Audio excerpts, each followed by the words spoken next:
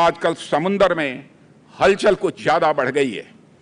भारत की बढ़ती आर्थिक और सामरिक ताकत ने कुछ ताकतों को ईर्ष्या और द्वेष से भर दिया है। अरब सागर में हाल में हुए MV चेम प्लूटो पर ड्रोन हमले और कुछ पहले लाल सागर में MV साईं बाबा पर हुए हमले को भारत सरकार ने गंभीरतापूर्वक लिया है। भारतीय नौसेना ने समुद्र की निगरानी बढ़ा दी है। जिन्होंने भी इस हमले को अंजाम दिया है उन्हें हम सागर तल से भी ढूंढ निकालेंगे और उनके खिलाफ कठोर कार्रवाई की जाएगी। मैं यह आपको आश्वस्त करना चाहता हूं। साथियों, भारत पूरे इंडियन ओशन रीजन में नेट सिक्योरिटी प्रोवाइडर की भूमिका में है। हम सुनिश्चित करेंगे कि इस इलाके में होने वाले समुद्री व्यापार सागर से उठकर आसमान की बुलंदियों तक पहुंचे।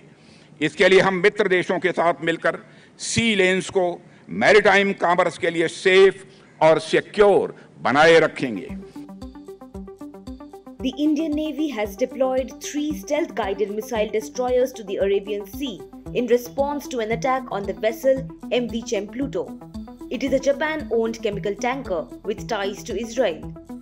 The strike occurred on December 23rd in the Indian Ocean, prompting heightened security measures by the Indian government.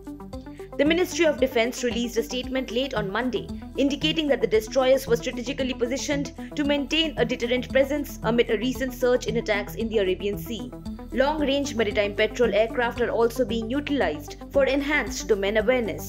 India's Defence Minister Rajnath Singh addressed the issue. जिन्होंने भी इस हमले को अंजाम दिया है उन्हें हम सागर तल से भी ढूंढ निकालेंगे और उनके खिलाफ कठोर कार्रवाई की जाएगी। मैं यह आपको आश्वस्त करना चाहता हूं। The United States has pointed fingers at Iran, alleging that the attack on MV Chem Pluto was fired from Iran. Tehran has vehemently denied these claims, dismissing them as baseless. This incident marks the first time the US has directly implicated Iran in such an attack outside the Red Sea. Regional tensions are escalating not only in the Red Sea but also across the Arabian Peninsula. The Indian government is currently investigating the nature of the attack on MV Chem Pluto, which safely anchored in Mumbai on Monday. Initial assessments point to a drone attack, but further forensic and technical analysis is needed to determine the precise vector of the attack. A Pentagon spokesperson said that the MV Chem Pluto, a Japanese-owned tanker, was hit while 200 nautical miles off the coast of India. It has caused a fire that was quickly extinguished with no casualties reported. This incident adds to the growing concern for maritime shipping globally, with the Red Sea being a focal point for threats from Yemen's Houthi rebels. The Houthis have vowed to target any Israeli-linked vessel in solidarity with Gaza.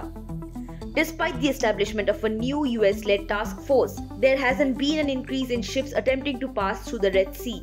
Dozens of cargo ships remain stranded in Djibouti, reflecting the growing challenges to maritime trade.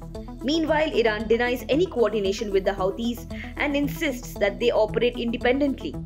As tensions rise and uncertainty looms, the global community watches closely as naval forces maintain a vigilant presence in the Arabian Sea.